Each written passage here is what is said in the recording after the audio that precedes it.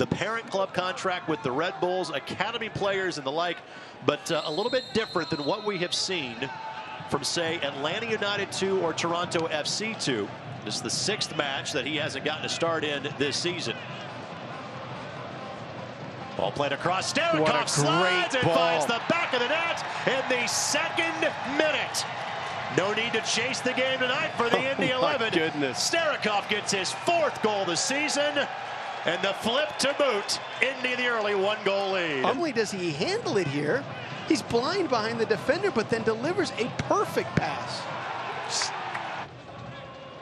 Von Williams lined up as if it's going to go around the wall. Good Von Williams had it read perfectly. Good job of getting in the way by Mitchell. And now Watson.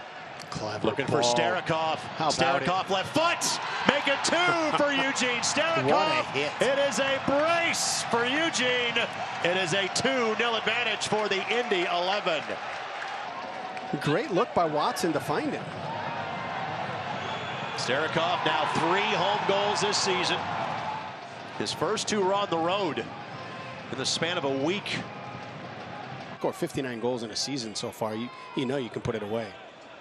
Collier, Starikov, Moses could not get through. Good ball. You've got Collier that can drop in as an extra defender. Look at that flick forward. Mattern charging forward. Laurel off his line.